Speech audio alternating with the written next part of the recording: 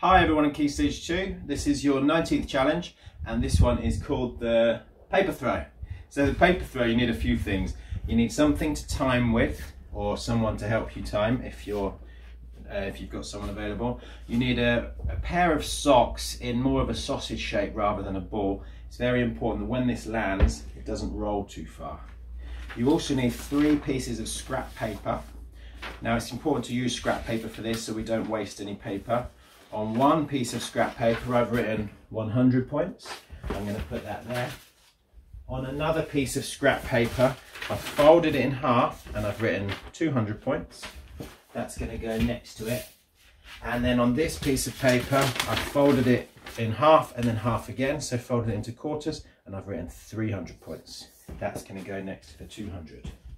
You could also put it 100 is closest, 200 is further away, and 300 is further away than that. It's up to you. Now I'm going to take 5 steps over this way. I don't have 5 steps in this space that I've got, so I'm just going to use the space that I've got. If you've got a bigger space than me, then make sure it's 5 steps and mark where you're going to throw from. So I'm just going to use the space that I've got available. And I'm going to time myself for 1 minute and I'm going to see how many points I score. Now you score the number of points if the socks land touching the paper. So if it's just touching like that, then that still counts. You might need to tape down your numbers so they don't move around, but I'm just going to go without taping them. Okay, so 1 minute starts now. Oh, we've missed it. You need to decide during this game whether you're going to play a safe game and keep going for 100, or you're going to play it slightly riskier and go for 200, or you're going to play it even riskier and keep going for 300 points. Yes! So I've got 300, a 200, a 100, 3, 4, 5, 600 so far.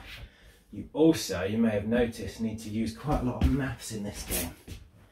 So 600, oh that's touching 20, I'm lucky. So 800.